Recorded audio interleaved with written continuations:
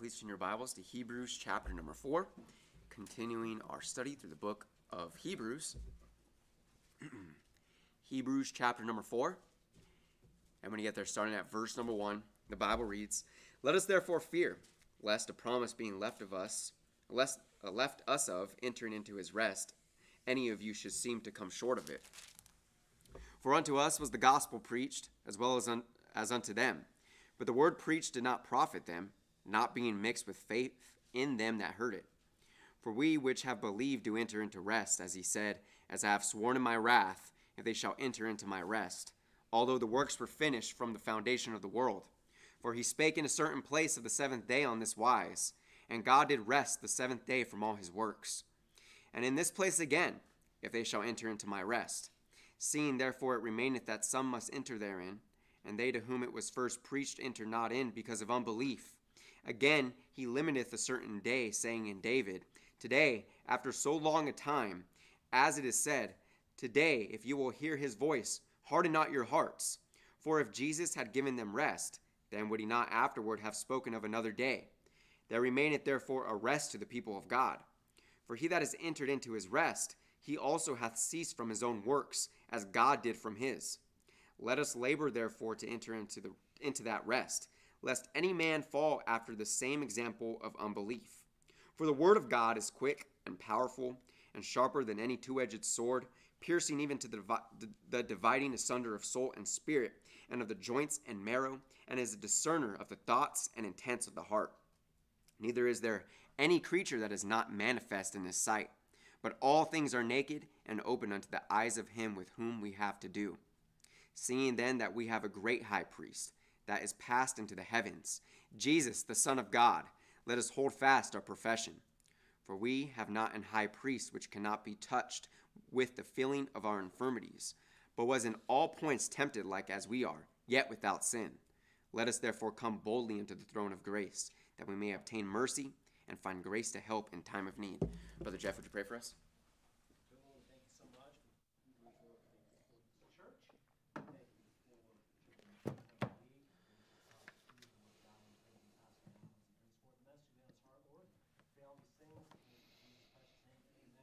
All right, amen. Well, we're back in the book of Hebrews again. Had a good week off with some guest preaching, which was a blessing. I'm sure that you all feel the same way. So if you remember the theme going through the book of Hebrews, right? We started off talking about, obviously, this is written to Hebrew Christians, those who came out of the old Hebrew religion, right? Out of the old covenant into the new one. And you can tell by reading through this and even just studying the other books and the epistles in the New Testament, that the Judaizers would go into churches and try to stir up people. They would try to tell them things like you have to get circumcised. You know, yeah, it's great you believe in Jesus, but you still got to keep the law. You still have to do this. You have to maintain. They would do anything they could to somehow sew in works for salvation, even to people that were already saved, already believed. You know, these Hebrews, they would go into these places, or these Jews would go into these places and say, well, if we can't necessarily, convert them because they've already been converted, well, let's at least get them back to the old way. Let's at least get some kind of works involved, some way, shape, or form. And the writer of Hebrews spends this entire time telling us that everything about our profession is better than the old way of doing business, okay? For example, the mediating priesthood, of the Old Testament. Why would you want to go from being a king and a priest today, having that direct access to God, back to that old system? Why would you want to go and drive, who knows, however many miles, or travel however many miles to go to a temple or to go somewhere to bring an offering or a sacrifice when you can go to your local, hopefully New Testament Bible-believing church today, or open up the Word of God and have access to truth right at your own fingertips, right? We are indwelled by the Holy Spirit. We don't need a mediating priesthood. All those things were a shadow of things to come, and the point is the new covenant is better than the old covenant. And the writer here, who I believe is Paul, but he's telling these people, hey, everything about what we've got going on here is better, okay? Jesus is better than Moses, better than the angels. Because what these Jews would do is they'd go in there and start lifting up Moses and trying to pit Moses against Jesus. Oh, you're saying that Moses isn't anything. He's not special. He wasn't a prophet. This is what you guys are saying. You're teaching people to go against Moses. And the writer here is saying, no, it's simply absolutely not true. Because when we see Moses appear during the time of Christ, right, with Elijah, what do we learn? what would Moses tell you today? He would say, hey, do whatever he says. What did Jesus' own mother say to people? Hey, do whatever he says. Whatever he says, just do it, okay? Obviously denoting the superiority of Christ, and that is the point of this book. The superiority of Christ, our faith, everything about the Word of God being superior to all these diverse washings and carnal ordinances and things that the Hebrews had to go through. And Paul's reminding these people, hey, why would you want to go back to that system? And then, of course, as you're reading through Hebrews, there are a list of severe warnings to believers, to those that are saved. And we've started looking at some of those. We'll get back to that in the next couple of chapters. But if you remember from 2 weeks ago, we were in chapter number 3. We did look at some warnings in there. We looked at a lot of different things. The writer here, he's telling us, hey, look, you guys need to think back to the provocation. Think back. You've been taught the stories. You know what happened when Moses led the children of Israel out of Egypt. Some people didn't enter into the promised land. They did not go into rest. Why is that? Well, it's because of their unbelief, because of their dissatisfaction. And that's going to be important to understand as we begin reading verse number 1 in chapter 4. But just for a quick review, let's go back to chapter 3 and look at verse number 15 and look at what it says there. So Hebrews 3:15 says, while it is said today, if you will hear his voice, harden not your hearts as in the provocation. Okay? So that whole ordeal where the children of Israel were like, hey, we want the onions, we want the garlic, we want to go back to the leeks where we had security back in Egypt, okay?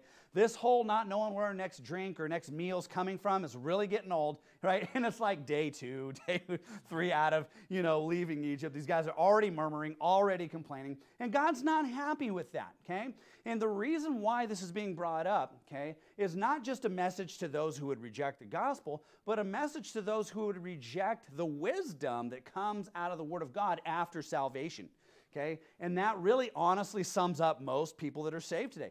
Think about this. Are most people that are saved in the world, are they in church? Are they disciples? Are they working to better themselves? Are they working to better their character or their personality?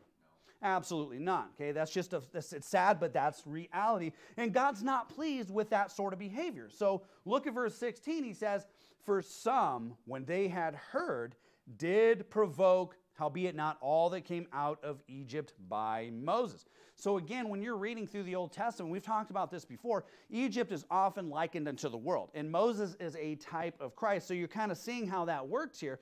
It's symbolic in a certain way where we can kind of see how Christ rescues us out of the world. It's like, why would we want to go back to the world, right? It's the same message to us. So people are, well, Hebrews, the book of Hebrews, it's just for the Hebrews or just for those who are going to get saved in Israel today. That's really what it applies to. And they're going to go back to doing the offerings and the sacrifices. It's like, you're absolutely stupid. You don't know anything about the Bible if that's your attitude. That's not what it's talking about at all. Yes, it's geared towards those who came out of the Judaic religion, right? And Paul's saying, hey, those things had their time, they had their place, they had their season, but what we have now, the revelation that we have now is absolutely better. Well, this applies to believers today because we've been led out of Egypt by Christ, right? We've been led out of the world. And so the message for us, the application for us is, why do you want to go back? Why do you want to go back into bondage and working and looking for the glory of the world and trying to please everyone and trying to make friends with people that don't believe like you? It doesn't work. It's a recipe for absolute disaster,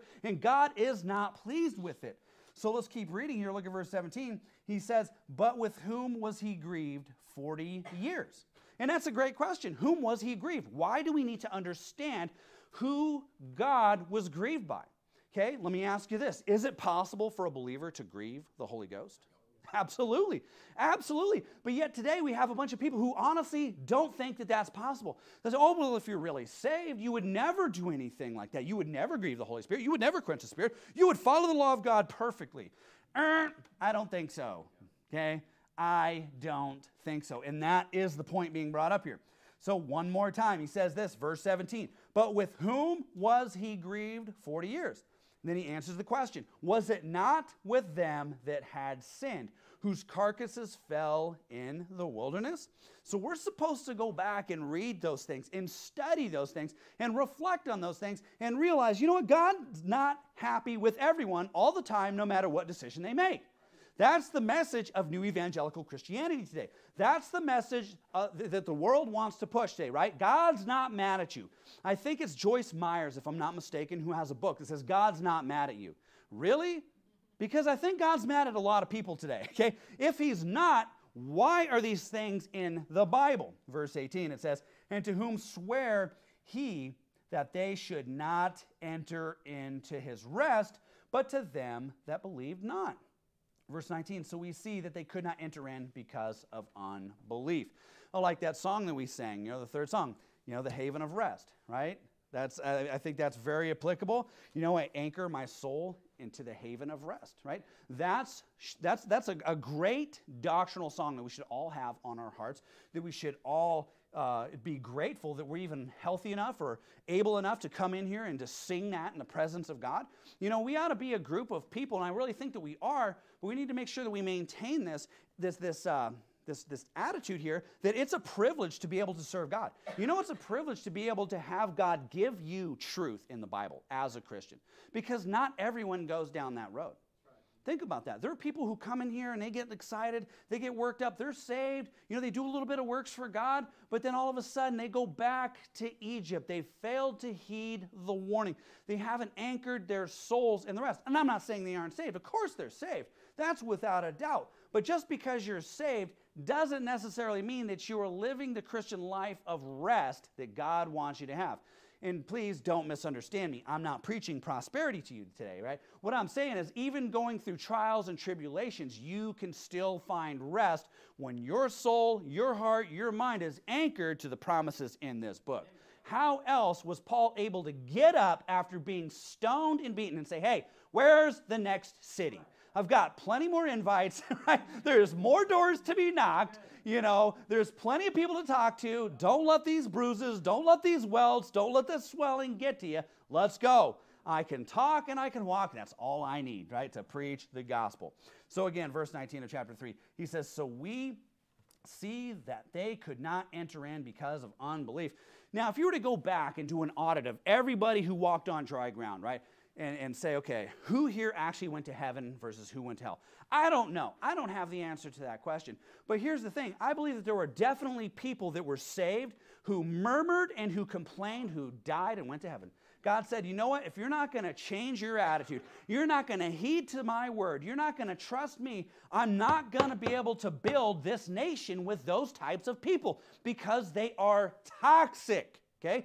Think about this. We ought not to get this attitude also, those who didn't enter into the promised land weren't saved, because guess what? Their leader didn't enter into the promised land. Are you going to say Moses wasn't saved? That's absurd to even think something like that. So just something to keep in mind there. So now with that understanding, let's look at verse number 1 of chapter 4. So he says this, let us therefore fear. Let's stop right there. Let us therefore fear, okay? Now, the fear of man, we've talked about this numerous times. What does that bring? A snare, a trap. It brings terror. It brings fright. It brings bondage. That is the type of fear that you will get when you get caught up into the course of the world and you're trying to please the world. You're trying to please the man. That's the type of fear you're going to get. What we're supposed to do is have a healthy fear of God. And yes, you should fear God. Now, some people would say, oh, you're just teaching people to be paranoid. Well, that's not what I'm teaching at all. I'm teaching you to fear the Word of God. You say, why? Because that's what's written down here. We're supposed to look back at these stories here and consider the people who God said, you know what, I'm done with you. I'm going to take you home. I'm going to kill you, whatever it is, and look at those people and say, you know what, I don't want anything to do with that. I don't want to be like that in any way, shape, or form, right? Therefore, so he says this, verse 1, let us therefore fear. We are called to be a people that fear God. And as believers, don't ever, ever, ever get this attitude that, oh, well, I'm saved. God's never going to chasten me. It's never going to be that bad. He's never going to do X, Y, and Z. I can do whatever I want because I'm a child of the King. Now, look, think about the world. Does that even really work out for these super mega rich kids in the world? They still pay the price, don't they? They still get exposed. They still get caught. I mean, think about Hunter Biden. Now, is he deserving the justice that God's going to give him? Not yet. right? Because old Papa Biden, is in office and pulling strings and trying to get him off the hook. The media's got Hunter Biden's back. But here's the thing, the guy's acting a fool. I mean, the guy's a cokehead, probably a pedophile, all sorts of wicked and horrible things that this guy is, right? But think about this. He's definitely a shame to his mother and his father, right? Now, looking at the world, I mean, that's just one example of many. I mean, take a look, you talk about the Hilton twins, you could talk about, the Rothschilds, these Rockefellers, these people are always in trouble. Their kids are always out of control. You say, why? Because they're spoiled. They've grown up with a gold spoon in their mouths, and they think that they're owed everything. But sooner or later, God's laws catches up with them, and they do get into trouble, and they do bring shame on their families. And you know what? The whole reason that happens is because they don't fear. They don't fear anything. They don't fear consequence. They don't fear trouble. They don't fear the law. They don't fear anything. But you know what? There are believers who act the same way, and it's a shame, and it's despicable, and it ought not to be so.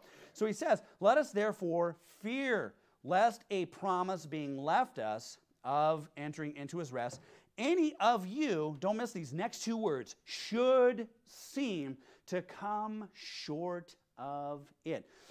Some people will point to these verses and they'll say, see, lost your salvation right there. They'll say, see, if you don't fear God, guess what? You don't enter into his rest. And guess what? You can be saved and start living in the world, and then bam, you don't get any rest anymore. Well, that's not what he's saying. He says after the comma there, after rest, what does it say? Any of you should seem to come short of it. I could name for you plenty of believers, plenty of people who are saved, who seem like they are not at rest right now. I saw one the other day at the gas station off of Fairview, okay? All right? I'm serious. You see these people and they're just like, my life's a nightmare. Everything's going to hell. What's going on? Or worse, they lie and say, oh, everything's going great. I've been blessed more than I ever have. And you know that's a lie. It's not true. And even if it is for a season, guess what? God will catch up with you, and he's going to do something to you. It's going to happen. God didn't spare the people who came out of Egypt, who mocked, ridiculed, and murmured. He's not going to spare us who are saved today. It's the same thing. But the writer here, he says, any of you should seem to come short of it. So we don't want to get to a place in the Christian life to where it seems to us or it seems to other people like we're not at peace, like we're not at rest, because that's a bad testimony. You see what I'm saying? When we're just living in constant fear, like, oh no, what's going to happen? Everything's going. It's like, look, you don't seem to be the type of person who's at rest. Right? Again, go back to the apostles. Go back to the prophets in the Old Testament. When they were being hunted down, when they were being beaten, all these bad things were happening to them. What was their response every single time? He comes first every single time. I'm happy. I've got my God. I'm good to go. What's the mission? What are we going to do? Right? Those are people who have entered rest. You would never look at those people and say, it seems like you're just just kind of at odds. Like you're just not resting. No, you wouldn't say that to them at all. No matter what trial or tribulation came their way, they were at rest. But when you flip that around and you get the believer who's out of God's will, who's just not reading, not studying, who's just going back to Egypt and seeking those leeks and the onions and the garlic, which does sound good for time. But when you get those types of people and they just want to go back to Egypt, guess what? They're no longer seeming to be in rest in the Christian life from a discipleship perspective. So let's move on here. Verse 2. So he says this, for unto us was the gospel preached. Okay? Initial context here, for unto us. Remember, his audience are the people who are coming out of the Old Testament religion of Judaism. And he's saying, hey, for unto us was the gospel preached, as well as unto them. Okay? But the word preached did not profit them, not being mixed with faith in them that heard it. Now, if you would go to Romans chapter 12, then we're going to go back to Romans chapter 10, and we'll kind of get an idea of what Paul is talking about here. So, what did he just tell us here? Well, he says, hey, the gospel's been preached to us. It was preached to them, those who rejected it, preached to the Gentiles, preached to the whole world, okay? And what he's saying here is, hey, the word of God is not profitable to certain people. And who would those certain people be? Well, people who hear the word of God, but they don't mix it with faith. Remember, God has given every man something. I talked about that this morning. We're going to read that here in this verse. And that something has to be mixed with the word of God. Let's look at it here. Romans 12, look at verse 3. Paul says this, "For I say, through the grace given unto me, to every man that is among you, not to think of himself more highly than he ought to think, but to think soberly, according as God hath dealt to every man the measure of faith." God has given every man a measure of faith, right? We are saved by grace through faith. So the idea here is you go up to somebody who is not saved, you preach them the Word of God, they take that measure of faith and they place it on Jesus Christ. They make Jesus Christ the object of their faith, okay? And then they get saved. And the idea after this, and you're going to see as we go through the book of Hebrews, that you continue that process, okay? The Old Testament saints coming out of Egypt, some of them neglected to do this. Moses would say, hey, our God has delivered us. He's going to give us drink. He's going to give us food. He's going to give us shelter. He's going to give us a nation. He's going to give us a law. He's going to give us all these things. And some people were like, I don't believe it. I don't get it, okay? Like, I just don't see it. I just want some water. Right? I need some electrolytes. I need, whatever it is, I need something and I need it now. Okay? Those people were not mixing that message with faith. So what I'm saying is if you're saved, obviously you've got faith, right? You need to read the Word of God and mix it with belief. When you're going through trials and tribulations and all sorts of trouble, you know what? And you hear a promise from the Word of God, you need to not be like the children of Israel who were in unbelief. You need to mix your faith with the Word of God and push that old man aside and say, you know what? God said it. I believe it. End of story. Go back, if you would, to Romans chapter number 10. Romans chapter number 10. Romans chapter number 10, look at verse number 17. The Bible says this. So then faith cometh by hearing, and hearing by what? The Word of God. Most people don't believe that.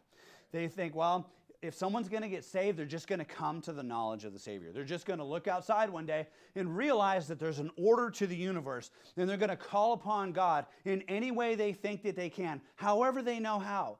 Right? Whether they're in India and they call upon the Hindu God, whether they're in Saudi Arabia and they call upon Allah, but somehow they're going to call upon the Creator that they know, and they're going to get saved, and they're going to be with us in heaven one day. Who said that? Billy Graham, that's right. Billy Balaam said that. That's false doctrine. No Word of God, no salvation.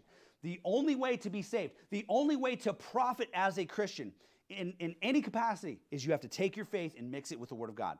That is why God gave you that measure of faith, to be placed on the Word of God. But what the devil does is he comes along and says, I understand this, and most people don't. And he starts setting up different traps. Oh, here's an NIV. Why don't you mix your faith with that? Here's an ESV. Why don't you mix your faith with that? Here's a great logical explanation of the order of the universe. Why don't you mix your faith with that? Hey, here are all these great works and these great attributes and these great things. Why don't you mix your faith with that? Whereas the Bible says, no. You need to mix your faith with the Word of God. You need to place your faith on Christ for your salvation. Now, let's back up for a second and look at verse number 1. We're going to go through quite a bit of this. We're not going to do a detailed verse by verse through Romans 10, but we're going to go through quite a bit of it because it directly applies to what we're talking about in Hebrews chapter number 4, right? We're talking about the Word of God being profitable to people that mix it with faith. So Romans 10, look at verse number 1. So Paul says this. He says, brethren, my heart's desire and prayer to God for Israel is this, that they might be saved, right? Paul's not saying, hey, a Jew is somebody who believes in God and somebody who's circumcised in the heart. We get that. We understand that. And he's not saying that God's just completely thrown every Jew's chance to ever get saved away. Like all Jews, from now on, I was the last one. No one else can get saved. He's not saying that. He's saying, hey, I still have a desire. I still have a love for those people. I grew up with them. I was taught by them. I served with them. I want them to be saved. And look, everybody in here can relate to that. You have family members. You have coworkers. You have friends. You have neighbors. You have people that you want to be saved. And your desire is that they would place that measure of faith that God gave them on Christ. It's the same thing that Paul's talking about. Verse 2, he says this, for I bear them record that they have a zeal of God, but not according to knowledge. And that is just such a shame and such a truth.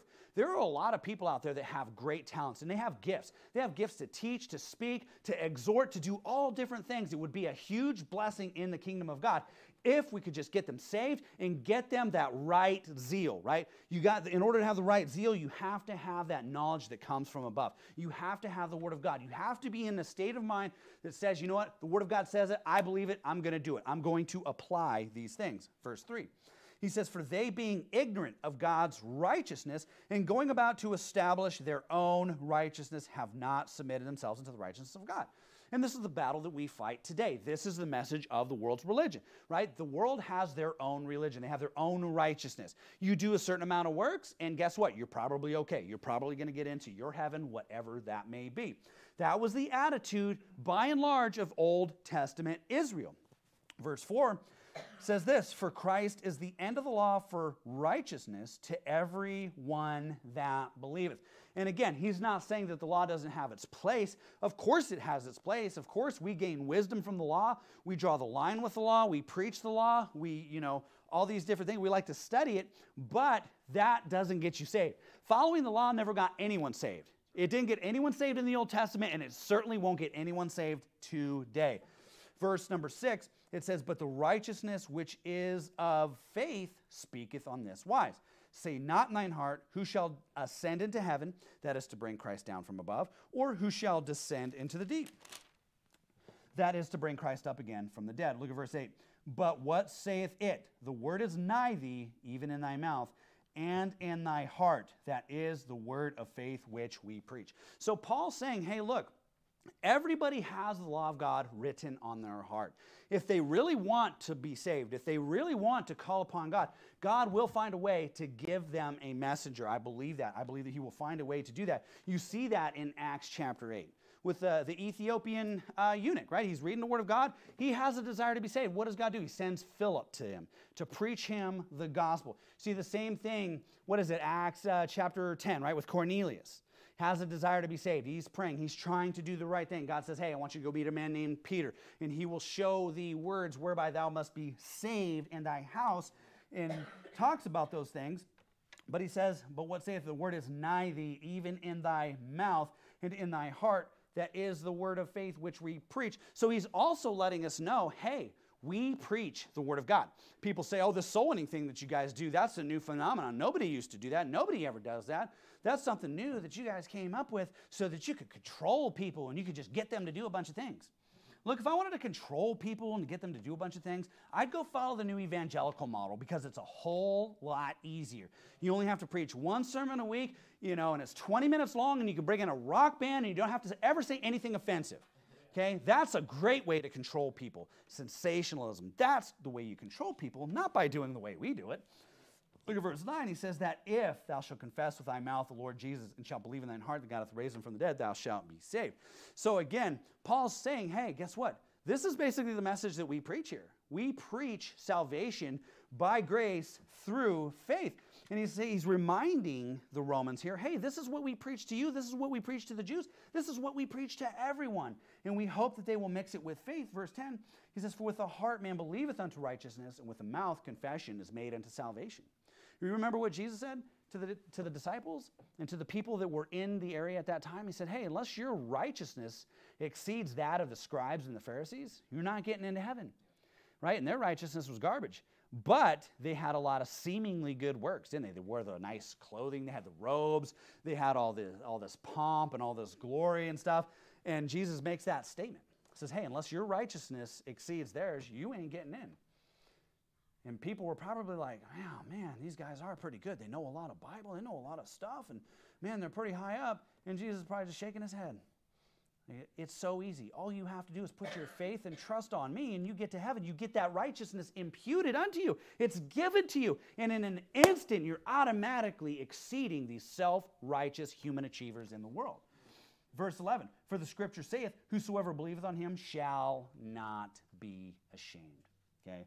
And that's key there. Verse 12, for there is no difference between the Jew and the Greek, for the same Lord over all is rich unto all that call on him. So again, I've heard it preached in my life several times that, you know what, we're going to get to heaven and we're going to serve the Jew. We are going to help them with their offerings. We're going to help them with their washings. All of those ordinances are coming back and you'll have the privilege to be their servant. I am not making this up. I mean, I have heard this over and over and over again. If you don't believe me, just go on the internet. It's not hard to find. Come see me later, and I'll show you some sermons that have people teaching that type of stuff. Okay? False doctrine. In Christ, there is neither Jew, meaning the religious Jew, or Gentile. Okay? Because what does man like to do? Pit people against each other. Every single time, that's what they do. Paul's like, hey, in Christ, that is foolishness. That doesn't work. We don't subscribe to that. Verse 13, he says, for whosoever shall call upon the name of the Lord shall be saved. So the question is, do you have to call upon the name of the Lord? Yeah, exactly. If anyone tells you that you don't, what does that mean? Well, that means that they've taken their industrial Sharpie and crossed this verse out of the Bible. I mean, I don't know how else to put it, but that's what they mean. They're liars. They are lying to you. You have to, well, what about people who can't speak? Can they still call upon the Lord? Of course, okay? The idea is you're going to desire to be saved. You're going to ask him in the way that you can. Verse 14, how then shall they call on him in whom they have not believed? And how shall they believe in him whom they have not heard? And how shall they hear without a preacher? These things are all key. You have to have a place that trains people up, that sends out preachers, okay? They have to find people, preach the word of God, and people have to believe. They have to take that faith that God has given them and mix it with the word of God. That's the point in Hebrews chapter 4, verse number 4. I'll see real quickly, 15. He says, and how shall they preach except they be sent? As it is written, how beautiful are the feet of them that preach the gospel of peace and bring glad tidings of good things. Right, the message in the last part of Hebrews 3 and in the beginning part of Hebrews 4 is what? It's entering into his rest. Obviously, when you get saved, you're in his rest. But the question is, are you living like it? Are you using the wisdom of the Bible to actually put you and your family at rest in a world going to hell in a handbasket? That's the idea, and that's the question here, right? We preach the message of glad tidings and good things. The world preaches the message of probation. Hey, you are on a trial, a period of good behavior, and as long as you meet this criteria, at the end of that trial, we will let you have your freedom. Okay? But for the new evangelical and the world's religion, that day doesn't come till you die. So what happens is you go around and you knock on someone's door, or you ask somebody, hey, if you were to die today, are you 100% sure that you would go to heaven, or however you put it? And they say, I don't think anybody could know that. Someone told Brother Jeff that today. Someone tells us that every single week. Well, no one can know that. Well, what do you mean? Look, if someone tells you that, you know, not saved, not saved. They don't know about God's rest. They don't know what glad tidings are. They don't understand any of this stuff, which means they're not saved. So don't be that guy or that gal running around, well, I think they might be saved. I remember soul winning in these apartments over here several years ago when the church first started. Right, we knocked on this guy's door, and he's saying all this garbage. And I'm like, all right, well, you know what? I'm out of here. We'll have a nice weekend, okay? And the person that I was with was, I think he loved Jesus. I think he's going to be in heaven with us. I'm like, what are you talking about, man? He doesn't believe any of this stuff. I'm like, are you serious? He's like, did you see the tear in his eye? I'm like, that was rage. That wasn't a tear. That was a bead of sweat because he wanted to hit me. Where's your discernment, man? Get real. So, some people, man, they're around. I'm telling you. Verse 16. But they have not all obeyed the gospel. For Isaiah saith, Lord, who hath believed our report? Verse 17, so then faith cometh by hearing, and hearing by the word of God. No word of God, no salvation. No faith, no salvation. You know, somebody said, oh, I was in a prison cell, and I saw this beam of light, and I heard these words, and it was God saving me right there. Nope, not happening. Not happening. That's not what our Bible says. Verse 18, but I say, have they not heard? Yes, verily their sound went into all the earth, and their words unto the ends of the world. Look, don't listen to these people, and I've told you this before. Oh, not everybody has heard the gospel. No, what about the guy on the lost island? Okay, North Sentinel Island is the last island on this planet that has a group of people there that hasn't, quote unquote, been reached or touched.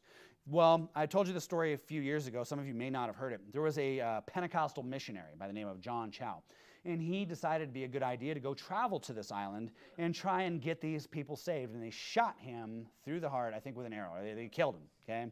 So what does that mean? They don't want anything to do with us. They don't want anything to do with truth. They want to be left alone on the island, and they will die in their sins. But the fact of the matter is they have God's law written on their heart. Look, someone taught them to hate. Something taught them to hate God. Look, that guy wasn't bringing the truth, but he was going to be saying things, you know, about the Bible, so to speak, and about our language, you know, at least giving them, you're preaching Christ out of contention, if you will. And they wanted nothing to do with it. Okay, do you think those people are going to die and go to heaven? No. Right? They know, they have God's law written on their heart. They know that their behavior is reprobate, and I wouldn't recommend any of you really diving too deep into what they believe. I did for a sermon, and it's really bad. But we got to move on. I got to get off that. Look at verse 19. It says, "But I say, did not Israel know? First Moses saith, I will provoke you to jealousy by them that are no people, and by a foolish nation I will anger you." We're going to stop right there. Go back to Hebrews, and we'll get moving here. So again, the point is here. Verse number 2 of Hebrews chapter 4, right? What are we talking about? We're talking about the Word of God being profitable to humanity. It's profitable when you mix it with faith. But if you just hear it and you're like, I don't know, I don't think that means that. I want it to mean what I want it to mean, which means when I go to church, I want to hear what I want to hear, meaning what my old man wants to hear. I want my ears tickled. Okay, I don't want to be paranoid. I don't want to be in fear. I don't want my sins being exposed. Too bad. That's Bible doctrine. We are all supposed to subject ourselves to this book. And this book will call you out. It will discern your thoughts, which is the title of the sermon this evening. Okay, so let's move on from that. Verse number 3. He says, "For we which have believed do enter into rest." Plain and simple. If you believe, if you are saved, you are in rest. You do not work for your salvation anymore. That ideology, that natural inclination to want to do something for salvation needs to go away. "For we which have believed do enter into rest, as he said, as I have sworn in my wrath, if they shall enter into my rest, although the works were finished from the foundation of the world." Meaning this message has been the same from Genesis to Revelation. People love to throw out these different dispensations and all this garbage and say, well, back in the Old Testament, they had to follow the law, make sacrifices. If they did pretty good, they got saved. And then in the millennium, it's going to be the same thing. You're going to have to do sacrifices and follow the law, but it's going to be easier because the devil's going to be locked up. And so if you do that, you'll be able to be saved. No, false doctrine, okay? You're saved by faith. You enter into his rest. You cease from your own futile works.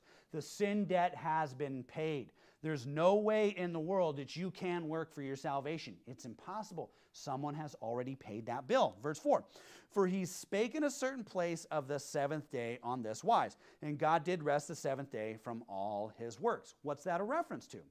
Genesis chapter 2, verse number 2. You're supposed to be able to read Genesis 1, Genesis 2, and see the nature of God, that he would be the one to pay for your sin, that he rested from all of his works, that he ceased from his works. So when God does something, when he builds something, when he sets something up, right, it is good. So when he breathes a new man inside of you, it's done, it's over, it's good. You can rest, you can bank on that promise.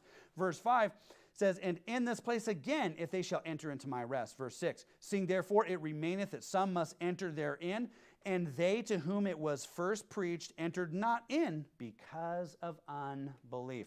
So again, the point is, now a lot of people out here, they don't enter into the most basic rest of salvation because they're caught up in works. They're caught up in human achievement. And look at what I can do for God, not what he did for me. Verse 7, "Again, he limiteth a certain day, saying in David, Today, after so long a time, as it is said, today, if you will hear his voice, harden not your hearts." And his message to these Hebrew believers is the same message that we need to heed today. Hey, don't ever let a message that is biblically sound or a passage in the Bible harden your heart that way. Don't ever look at that like, I can't believe the Bible says that. They expect me to do this. Oh, that preacher expects me to believe this, blah, blah, blah. No, if that's your attitude, look, man, you will suffer consequences. It's a promise. It's a guarantee. This book has warnings in there for that attitude. That's why he's referencing, hey, look at what happened to the children of Israel who didn't believe. They got destroyed every single time.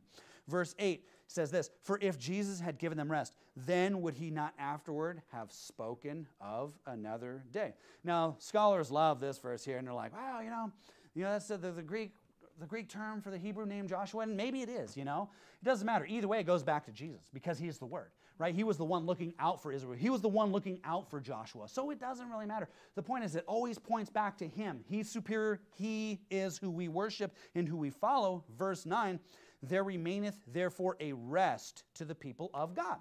So if you are the people of God, guess what? There remains a rest for you. So when you talk to people outside here and they talk to you and you can get the sense that they're not resting, they're not in rest, it keeps going back to works, to achievements, to what they've done or what they're doing or what they're going to do. Guess what? Hey, let them know you have not entered into his rest. Salvation is rest. We are at rest right now. I know some of these sermons you're like, I don't feel like I'm resting. This is pretty crazy stuff here. This guy's crazy. It's still rest, okay? You're not going to hell. You're not. You don't. There's nothing you can do works-wise. You don't have to live in that fear. Like, man, did I do enough for God today? Did I really do enough? Did he take away my salvation today? Can I, if I sleep in tomorrow to a certain time and I don't, get up, can I maybe not sin as much? Doesn't matter, we're going to have problems in this life. He has paid that debt. It's wiped away as far as the east is from the west. Verse 10, look what he says. For he that has entered into his rest, he also hath ceased from his own works, as God did from his. So again, you're supposed to see how God ceased from his works. Be like, oh, that's how this works. God separates that new man from the old man inside of you. We're going to get to that verse here in a moment. And it's a done deal. It's game over, okay? He ceased from his own works. So again, most people that you talk to today that are quote-unquote Christian, do they sound like they've ceased from their own works? Absolutely not. That Greg Lowry fool who came to Boise last weekend, Boise Harvest. Look, every house I go into practically, even these liberal Lutherans and stuff, these Episcopals, these piss on a pole type people, you know what? These people, look, they got this Greg Lowry, like it's super ecumenical. They all have Greg Lowry stickers on the refrigerators, on their dishwashers. Boise Harvest, and it's like, that guy's a harvester of hell is what he is. I mean, Pastor Thompson showed you that invitation that they were leaving around town on people's doors, right? And putting them in hotels. And they quote the NLT, the no longer truth version. You open that book, you are no longer reading truth. That's what I call it. And it says in there, I think it's their version of Acts 3:19, which basically says you need to repent of your sins so that you can get forgiven of your sins. Something to that effect. I'm not quoting it right because I don't want to memorize it. It's a joke. It's not true. It's like, okay, Christ died on the cross so that if you turn from all your sins, you can be forgiven. Then you'll have your sin debt paid for. Nope, that's blasphemy. Super blasphemy. But yet they went and populated Extra Mile Arena down there and had hundreds and hundreds and hundreds of people down there. Oh, Greg Lowry, Andy Mineo, all these other guys, I forgot their names. I just know that guy because he wrote a book about why he supports trans people. And if you don't, you need to unfollow him. Good thing we didn't run into each other out on the streets, boy, I can tell you that. But, might have to edit that out, Caden, I don't know. So, I'm just kidding. Anyways, everybody hops in the flesh once in a while. Verse 11, let us labor, therefore, into that rest, lest any man fall after the same example of unbelief. See, when I get myself worked up like that, am I in rest? No. I step out of that rest, I'm like, hey, what's going on here? Let's do something. Not good. See, so we do have to labor to constantly stay in that rest. See, I was just giving you an example, okay? That's what I was doing there. So, enough of that. Paul's going to change gears, so to speak, here. But he's really on the same subject. Because, again, what's the whole point? Obviously, entering to rest. How do you enter into rest? Faith in works or faith in the word? Right? No. Yeah, when people say, well, it's faith in works. No. You got the W right. It's faith mixed with the word. The Bible, believe the Bible, okay? Not works. It's like, are you a Greg Lowry disciple? Are you a Chuck Smithite? Because that guy was a crazy psychopath. Say, no, he wasn't. He was a loving man who owned a radio station. No, Chuck Smith believed both sides of every single controversy known to man, okay? I've got his book under here if you don't believe me. So, let's move on here before I get upset and forget what I'm talking about. Verse 12. Very popular verse. I love this verse. It says this, for the word of God is quick and powerful, sharper than any two-edged sword. So very interesting, right? That he's going through the importance of the word of God and mixing it with faith. And when you do that, a person gets saved. They get born again into the kingdom of God. But after that, it's not over. You want to seek to live your life in that rest, no matter the circumstances, no matter what's going on around you. And it all points back to the written word of God, which is Jesus Christ. And you're going to see that here in verse 12 and 13, okay? So he says this, for the word of God is quick and powerful and sharper than any two-edged sword, piercing even to the dividing asunder of, don't miss this, soul and spirit, right? Soul and spirit, and of the joints and marrow, and don't miss this, and is a discerner of the thoughts and intents of the heart. We're going to talk about all that. Go to Psalm chapter 39. Psalm chapter number 39. So, again, anybody who says, well, you can get saved without the Word of God, that's a lie. That is not true. The Bible says right here very plainly that it is the Word of God that separates soul and spirit from the joints and marrow, right? 2 and 2. Soul, spirit from joints and marrow. Okay, soul and spirit. Can you see those? No, because they're spiritual things. They're inside of us. Joints and marrow, you can see. The flesh, bone, right? Bone marrow, those you can see. That is what the Word of God does. When a person mixes the preaching of the Bible with their measure of faith, what happens? And they say, I'm going to make Christ the object of my faith. I want to be saved. I want to go to heaven. And they call upon Him for salvation. What happens is this book, the Word of God, literally separates the soul and spirit from the joints and marrow. It separates what we call the new man, which is made up of soul and spirit, from the old man, which is the joints and marrow, which, flesh and blood will not inherit the kingdom of God. You guys know this. We've talked about that in past sermons. That is how powerful this book is. Now, can any other book out there do something like that? Absolutely not. Not going to happen. But it's this book that has that transformative power, okay?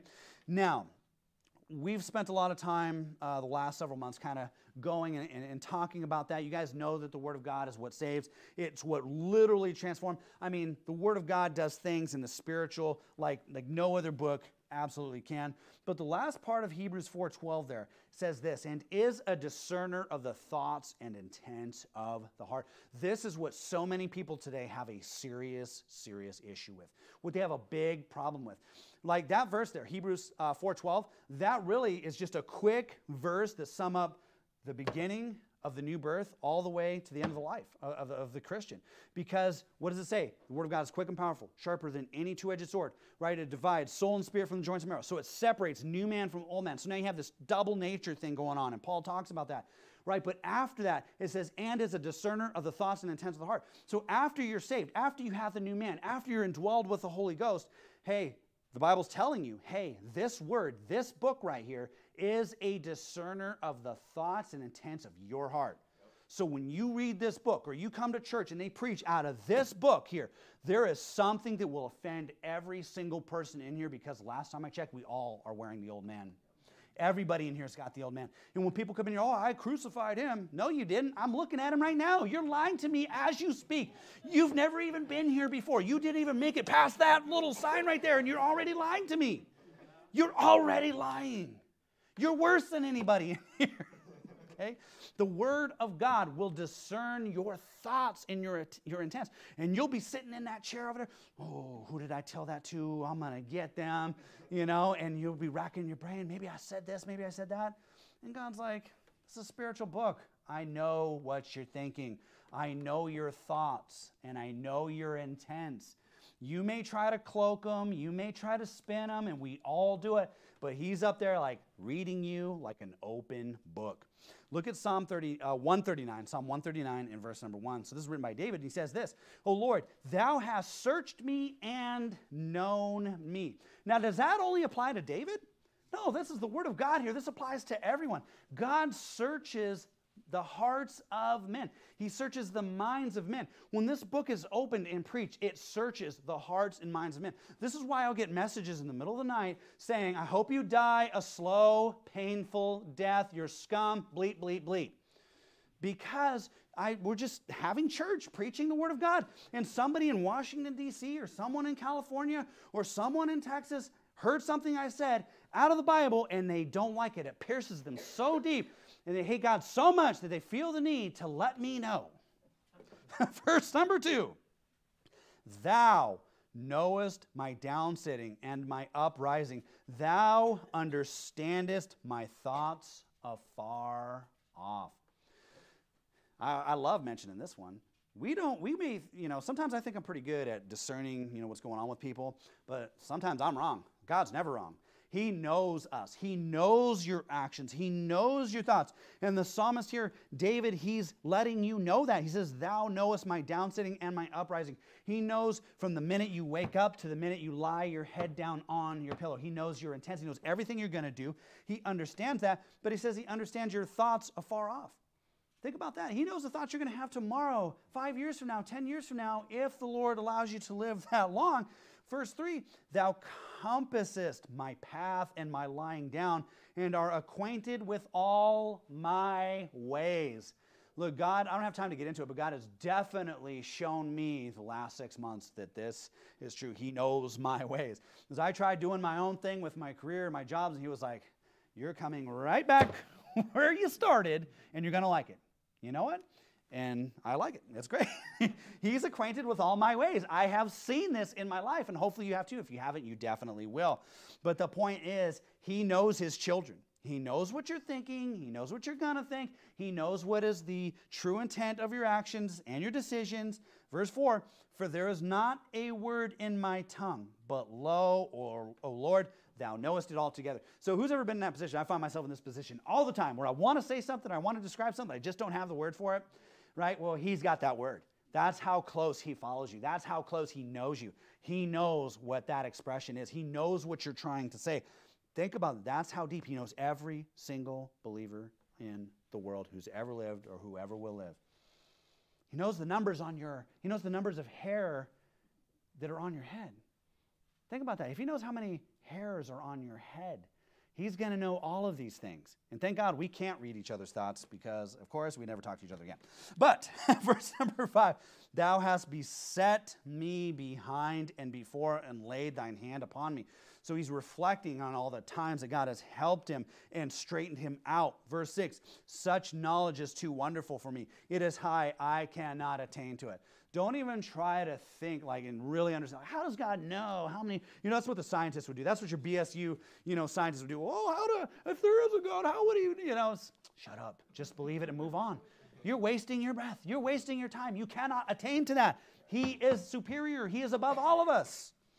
Verse 7 says this, whither shall I go from thy spirit? Or whither shall I flee from thy presence?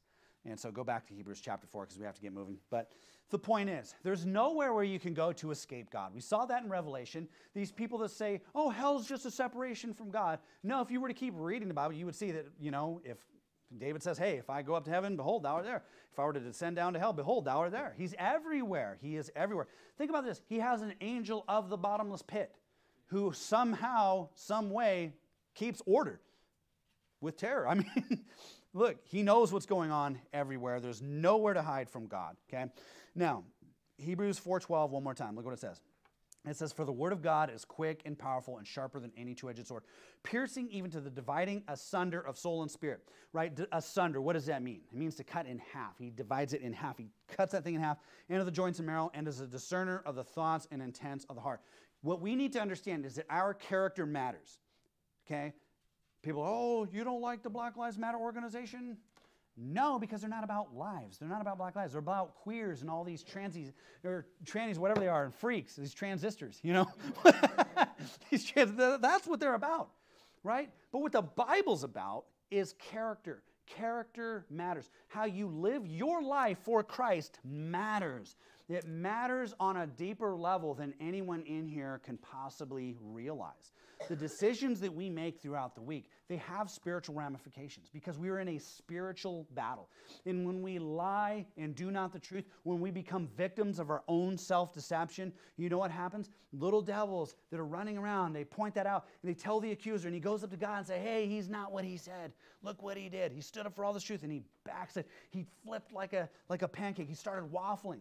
You know what? God doesn't like that because now he has to do extra work and it's just a mess. Okay, that's what he's saying here. Christian character matters. We need to understand that this book, obviously it separates new man, old man gets you saved, but it also discerns your thoughts and the intents of your heart so that you can work on your character, not so that you could be paranoid. No, come to church all about, No, it's to have a healthy fear of God. It's to grow. It's to grow in the Lord. We need sermons about Christian character and how we act towards one another. And if you have a problem with that, it's because you're a prideful, arrogant human being and you don't know the truth and you don't understand the Word of God. That's what that means. You can try to debate me all day long and you will lose every single time. Look at verse 13. So after, what are we talking about? Don't forget the context. Word of God. The Word of God, verse 12. Look what it says. Neither is there any creature that is not manifest in His sight. When was the last time you read a secular book that was referred to as a person? Yeah, that's what I thought. This is the only book on the planet that's referred to as a person. Because the words that He speaks, they are truth, they are life. These are living words. These are words that engraft people when they mix it with faith. So neither is there any creature that is not manifest in His sight. There is no human being, there is no character trait, there is no personality trait, there is no issue of life that cannot be measured up against this book, because He sees everything. He's seen it all. Look at the rest of the verse. But all things are naked and opened unto the eyes of Him whom we have to do. And we're out of time. So, I know it was a short chapter and you're like, yeah, we're going to knock another one out. But nope, we're going to have to stop right there. And we're going to pick that concept up next week and talk about the importance of character in the Bible. Character lives matter, okay? How you live your life for Christ, it matters to the people around you, and it matters to Christ. And you know what? We should fear God. We're commanded to fear God. It's not even an option, okay? It's the paranoia thing, okay? That we don't want to be paranoid, but we want to have a healthy fear of God. And we'll get into that next week, and we will talk about that. So let's stop right there for tonight. Bow our heads, have a word of prayer. Thank you so much, Lord, again, for this word, for this book, Lord, that it's not like any other book in the world. I pray that we would never lose sight of that as a church, Lord. Be with us as we fellowship and bring us back safely on Wednesday. In Jesus' name I pray, amen.